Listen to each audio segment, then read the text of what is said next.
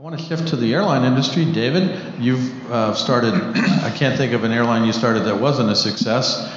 We've had a string, it's hard to... That's because there aren't any. No, just kidding. There we go. Just kidding. But in true, the airline industry overall is doing better. What's your vision for the future of the industry as a whole, as everybody kind of upgrades their game, and we're back in the old days where everybody's losing money. I mean, back then everybody's going bankrupt, right? And today, all of a sudden, almost nobody. There are still few that we're losing. My friend Peter Greenberg in the audience mentioned to me all the carriers that have gone bankrupt in the last year in Europe. Europe, yeah. But tell me, what's your vision for the airline industry?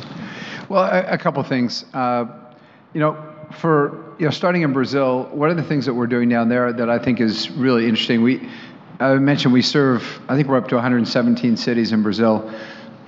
Brazil isn't like the United States where you can order an Amazon package and get it the same afternoon or the next day. It takes you 2 weeks to get stuff. And so we serve, through these 117 cities, we serve 3,500 communities. And so we're setting up a logistics operation where we will become kind of UPS/Amazon of Brazil, where you can get a package on the next day. So you can order it and get it the next day. So that's pretty innovative, it's pretty creative, and I think it's going to drive a ton of value to our business, and fill some of our empty bellies and make things more efficient and than they were being handled today.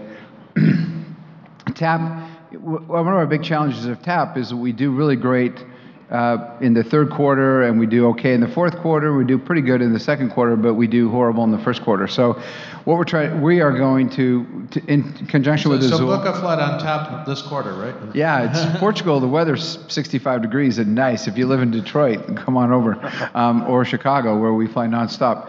But if we want to, we're going to use some of the ability that Azul has on package divisions, and we're going to transform more our route system in the first quarter to be more leisure-driven to places where Europeans like to go in the summertime when it's cold in Europe, and then do packages, golf packages and stuff for people who live in Chicago to come to Portugal and be in 60-degree weather.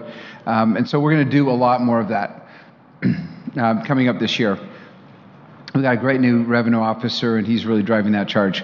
I think, and I alluded this a little bit in my opening, for the airline in the United States, people really want super apps nowadays.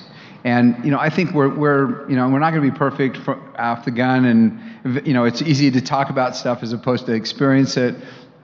We got a team of people that have been working for a year, and they'll have another year or more to develop, where you can combine the whole experience, where you can have everything on your app, with your rent-a-car, your hotel, your pickup, your tickets, everything combined. So you have to jump around from maybe a hotel app to a rent-a-car app and I know airlines try and sell their stuff online, but we're going to try and make it as seamless as possible. And so that's really one thing. But also, the shared economy thing is really interesting, and I think it's created a ton of opportunities. To the other thing I alluded to, in really being able to take a snowbird who wants to go live in a place that is not as cold as where he lives, maybe 40 degrees warmer, and then have it be a peak season place where this person can actually buy a place, stay in it 6 months of the year for free, basically, rent it out the other 6 months of the year, either through VRBO or Airbnb, so we can help them do that. And then we can give them, if they buy it through us, we can give them free airfare to go back and forth. Give them a gold ticket and say you can fly free back and forth. Pretty good deal. I think I'd go for that, yeah. And some of them maybe live in higher tax states than the others, so if they live 6 months in one day, they could even save on their taxes. Who knows? I mean, there's a lot of possibilities there, but it's all about access and mobility, and so we're going to provide that for a lot of people. It sounds like you're going beyond just being a transportation system and trying to be more community-driven. As you said, with your new carrier, you see yourself as a technology company. So that's an interesting approach, definitely.